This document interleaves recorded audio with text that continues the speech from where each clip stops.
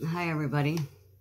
Thought I'd jump on here today, and I want to get back into doing regular videos more often to talk to you guys. It's just that,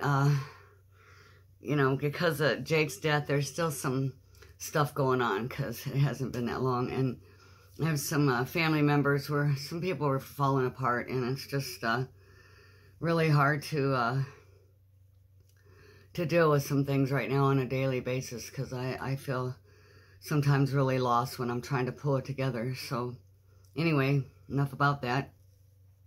I want to wish you guys happy Valentine's Day. I hope you had a nice Valentine's Day.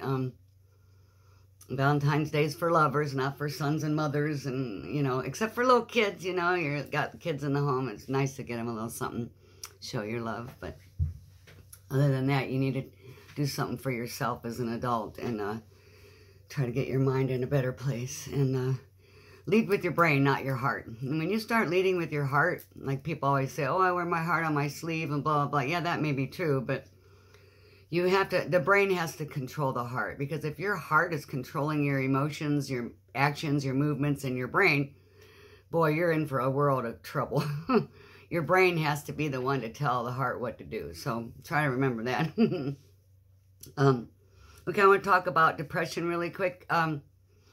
So I want to help you guys out there if you know that you could tell when one of your kids something's wrong.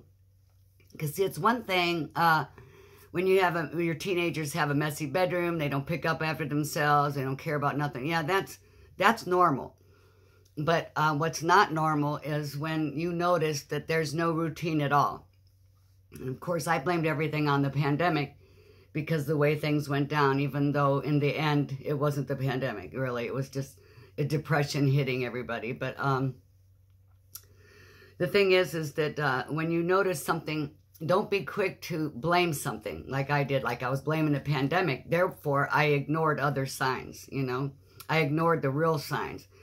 And the signs are like, if they got a messy room, that's one thing. But if you want to talk to them and they seem to be snappy with you, or they tell you they just don't care, they don't want to talk. I mean, a lot of teenagers, they don't want to talk anyway, but there's a pattern. If it over and over again for a certain amount of time, if they just keep being very persistent on staying in their room. And my son spent his 19th birthday in his bed and didn't seem to care. I mean, he was kind to me, whatever, but he just didn't want anything to do with me. He didn't want to be around. He didn't want to. And then I'll bring me to Thanksgiving Day, which I'll talk about in the next video. But, those are signs when, your kids don't even care to eat dinner anymore. Everything is irregular. Nothing is the same. Everything is the depression and stuff that you could tell, and even if it's not depression, but there's something weighing on your kid's mind, you'll be able to tell, and don't blame it on anything else. Use your mind to figure out what's going on, because a messy room is one thing, them having attitude is another, but if it keeps going and they don't want to talk about anything because they'll be like, I don't talk to nobody and blah, blah, blah, and that's okay. But if it stays that way and they're persistent about being alone and not ever wanting to talk about anything, and next thing you know, everything's irregular. They don't care about dinner hour or anything. They just would rather eat a sandwich and in their bed or whatever, Don't be quick to think it's COVID or something, it's something else, And their mind, when a child, a teenager, anyone's alone, anyone for that matter, is alone for a certain amount of time and isolates themselves, their brain, as a young adult, can go in crazy directions. And there's nothing you could do, even as a parent, to reel them in, because you're probably going through stuff too, and you're just blaming the pandemic on everybody's actions. But you got to be able to look deep. You got to be able to figure out, this is my child. Just because there's a pandemic and he's spending the day in his birthday in his bedroom, I feel like something else is wrong. If you get that feeling, then you're right. Go with your gut. You're right. Something else is wrong. Because a lot of times things don't last that long, like if someone's depressed, and yeah, I get it, spending your birthday in your room, because a lot of people did, but there's certain other things you can pay attention to as a mom, but at the time you don't see it. You're too in it, you're too in it, you don't see it, but, and then it's too late. So I'm just out there to warn you guys to pay attention to that. That's the main sign right there is inconsistency when now they don't want to eat dinner, or they don't care. They're not hungry for the same foods they used to eat, and, you know, irritated at times. And, you know, that's where my son's anger issues came in, because I believe that his spiritual life was fighting with his earthly life. And we'll talk about that in another video. So anyway, I just wanted to warn you guys and talk to you guys about that, how you can help your kids. Because then you notice if you're getting depressed too, or if your kids' actions or teenagers' actions are making you feel a certain way too, it's not the pandemic. There's really something else going on, you know. So, you know, I just didn't think that. I was thinking pandemic, and, you know, I really didn't know exactly what was going on. But it's a warning sign, especially if you start getting depressed too over your children's actions. There's a problem. And then I just don't want to talk a whole lot in one video, so I can maybe do more daily or every other day. Like I said, if there's nothing regular, no routine, whatever. I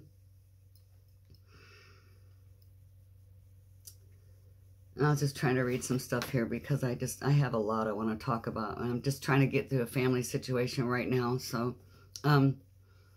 plus my situation is a little bit different. I feel like God was calling my son instead of, like, you know, mainly depression. Like I said, he was fighting. That's why he would punch a wall or something. You know, it's not drugs. I should have looked into it deeper. I should have known my son better than that and realized that it was a problem, you know, not... When Jake went into the academy, I feel that it was, God was prepping me. He was prepping me to be alone, you know, because while he was in there, I wrote him every day. And, you know, I was being prepped to be alone. It was part of the process. And we'll get into that because you'll agree when I talk about that. And right before Jake died, 3 weeks before he died, it's like he knew it was coming. First of all, he wore the same sweatshirt, his favorite sweatshirt. He wore that sweatshirt every day for 3 weeks. That's another sign. It's one thing to, you know, not want to change your clothes, whatever, but 3 weeks wearing the same sweatshirt, the same shirt, you know, was, I didn't really think nothing of it, and then, until, you know, it was too late. But I figured he's just not going anywhere, not doing anything. He don't care to change, but, you know, that's a big sign right there. You don't wear the same shirt every single day. Even when he would leave the house, he would still go out and do something, and he'd come back, or he'd go to Taco Bell and come home, or go hang out with some friends. And, you know, because even on his birthday, he could have left the house and gone and done something, you know. I mean, I don't know if he got up real later that day when it was dark on stuff and did anything. I don't know, because I was sleeping by then, but I'm just saying, so the fact remains the same. It's just, you know, people fight with themselves, you know, and you got to be able to acknowledge that and see that fight. But anyway, about 3 weeks before my son died, he was talking to me about his car loan. He owed $1,300 on the car.